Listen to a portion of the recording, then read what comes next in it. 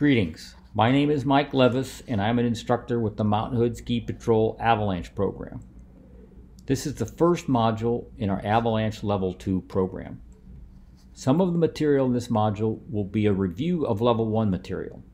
If you feel the need for a deeper review of Avalanche Level 1 material, please go back and rewatch the Level 1 videos on the Mountain Hood Ski Patrol Avalanche YouTube channel. The learning objectives of Avalanche Level 2 are fundamentally different than Level 1. In Level 1, we focused on the basics: how to use a beacon, how to evaluate terrain for hazards, how to be part of a companion rescue activity, as some examples. In Level 2, we focus on the objectives shown here.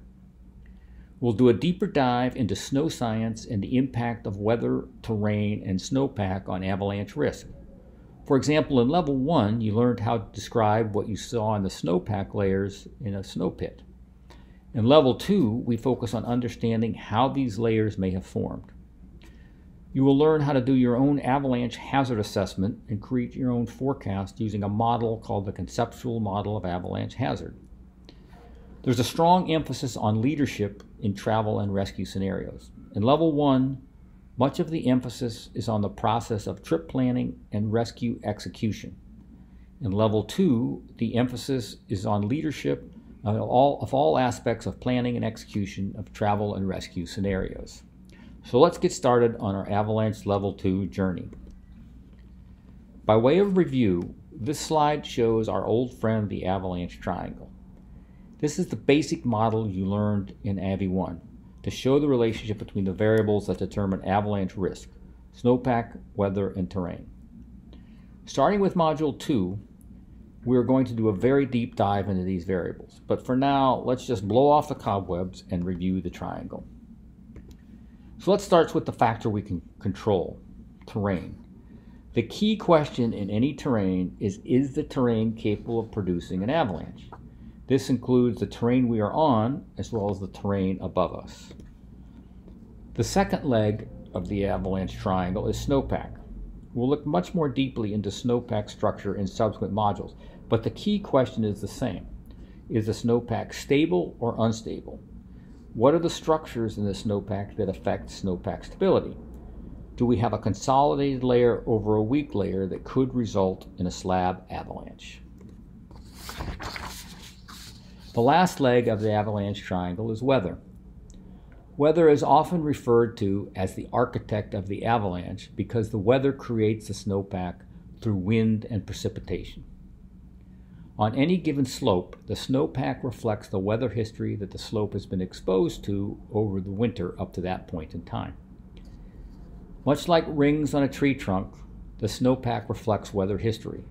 Precipitation, snow or rain, and how much. Wind, how much, for how long, and in what direction. And temperature profile. Let's review the difference between avalanche potential and avalanche risk. The legs of the avalanche triangle describe avalanche potential and try and answer the key question: what's the likelihood of an avalanche?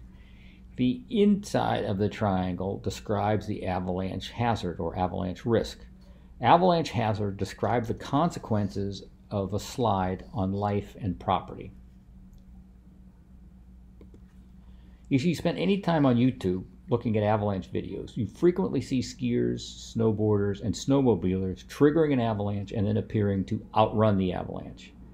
Usually their path is to the side, out of the slide path. While this looks impressive, the statistics would indicate this is not likely the case for most avalanches.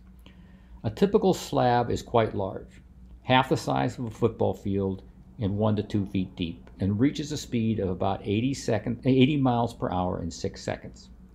As the slab accelerates, it appears to shatter like a pane of glass. It is not likely you'll be able to outrun a slab if it breaks with you on it, so the best strategy is not to get caught in an avalanche to begin with. This slide shows some of the damage inflicted by avalanches. You can see in the picture on the right, that's a snowcat upside down. It's been tipped over by the force of the avalanche. So these avalanches have a lot of energy and can do a lot of damage. Let's shift gears and quickly review the avalanche accident statistics in the United States and try to answer two key questions. Who is the typical avalanche victim, and what factors affect avalanche survivability? Much of the data we're going to be looking at today comes from the Colorado Avalanche Information Center. This is a resource that tracks accident statistics in the U.S. I would encourage you to bookmark this URL and check it out when you get a chance. Before we dive into the material, what can you notice about this photo? Other than the large slab avalanche, do you see the people in the upper left? What decisions do you think these people made to avoid becoming a statistic? When we talk about avalanche survivability, rule number one is don't get caught in an avalanche to begin with. So what are the chances of surviving if you're caught in an avalanche? As we will see in the following slides, survivability depends on several factors. How deeply are you buried? Are you wearing a beacon? Were you injured in the avalanche? And how quickly were you uncovered? The first key statistic to keep in mind is that 20 to 25% of avalanche victims are killed by trauma before they are buried. So remember rule number one, don't get caught in an avalanche to begin with. This slide shows the probability of survival as a function of time buried. Note this is only for victims that are not killed by blunt force trauma. The thick red line is the 50% survival point. As you can see, for our maritime snowpack, with heavy wet snow that sets up like concrete, the 50% survival point is roughly 15 minutes. Regions with lighter, drier snow have 50% survival times of 20 to 30 minutes. So if you think about a typical burial scenario, you have 15 minutes to locate the victim and dig them out before their odds of survival have dropped by 50%. Seconds really do matter in these rescues. The next slide indicates the timing of avalanche accidents throughout the year. No surprise here, accidents happen in those months of the year with the heaviest snowfall. 85% of the accidents occur in the December through April window. Please note this is data from North America, so data will be different for other parts of the world. This slide shows the age distribution for avalanche accident victims. As you can see, most victims are 20 to 30 years of age. Most are also male. This slide shows where most avalanche accidents happen. As you can see, 8 states, Colorado, Alaska, Washington, Utah, Montana, Wyoming, Idaho, and California account for the bulk of the accidents. Since this is where most of the backcountry outdoor activity occurs, this is not really a surprise. This slide shows the activity profile for avalanche accidents. Backcountry ski touring, snowmobiling, climbers, and side country riders account for the bulk of the accidents. This slide is particularly interesting. This slide shows that 2/3 of avalanche accidents involve victims that are not wearing beacons. As the slide notes, this is similar to statistics of drowning victims who are not wearing PFDs. The slide indicates ignorance is the leading cause of avalanche death, but probably it should really be stated as carelessness. This slide shows the trend in avalanche fatalities over time. As the data clearly indicates, there's a steady growth in fatalities over time. This slide also indicates when avalanche beacons were first available. We might ask why the level of accidents seems to be increasing even with the wide availability of beacons. The answer to this has several dimensions. First, as the previous slide indicated, 2/3 of accident victims are not wearing beacons. So even though beacons are widely available, people are not using them enough. Secondly, the number of people participating in backcountry activity has been growing rapidly. More people in the backcountry means more people in avalanche accidents. Thirdly, and we'll cover this in more detail in the human factors module, there's an increase in risk tolerance as training and safety equipment becomes more available. Things like AVI-1 training, beacons, and airbags increase safety margins for backcountry activity, so people increase the risk level of the activity correspondingly. This slide shows survivability data for accidents as a function of burial time and burial depth. The circles are victims that were found alive, and the small X's are for victims that were found dead.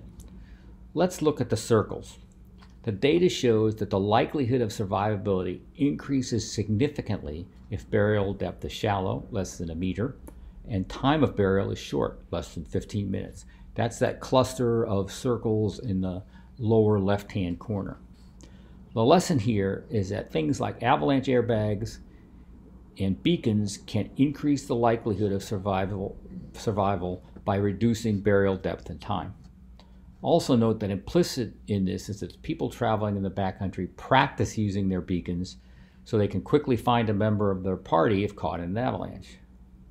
Note that this data is for survivability of buried victims who are not killed by trauma initially.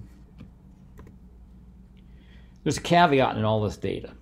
Many accidents, particularly if there is not a fatality, are not reported. So the level of avalanche accident activity is believed to be much higher, just not reported. The reported data is probably skewed toward fatalities. So that's the picture on avalanche accident statistics. Bottom line is the best way not to become a statistic is to not get caught in an avalanche to begin with. And this brings us back to the avalanche triangle. Terrain, is the slope steep enough to slide? Snowpack, is there a consolidated layer over a weak layer? Weather, has the weather been changing rapidly, as in a lot of new snow over a short period of time, to increase instability? We're going to dig into all of these factors in a lot more detail over the next couple of modules. Thanks again for your time, and let's move on to avalanche nomenclature.